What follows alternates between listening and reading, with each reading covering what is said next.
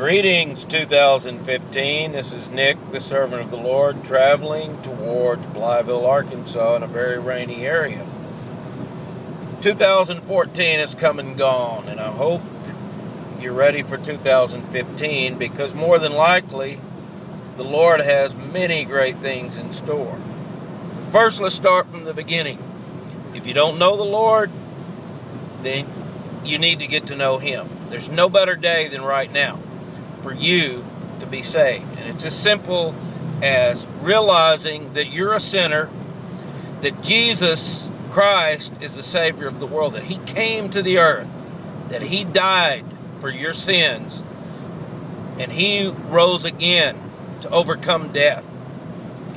You can put your faith in Him right now and be saved. Don't let anybody tell you that it's this big complicated thing. It's not. It's simple.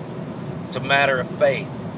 And as I was listening on the radio moments ago, there were some people talking about how with people that are atheists or agnostics, that it really takes more faith for them to believe in evolution and that just things happened by happenstance than it does to believe in God, that God created the heavens and the earth, that He sent Jesus to be the Savior of the world, God's one and only begotten Son, that as John 3:16 says, for God so loved the world that He sent His only begotten Son, that whosoever believes in Him shall not perish but have everlasting life.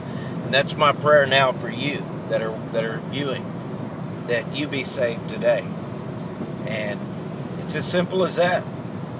But anyway, onward into 2015, I only had 2 resolutions to begin this year. First is to read the Bible every day for the 365 days of the year with my family as a family reading. And secondly was to begin what some people are calling an urban garden, to grow some of my own food.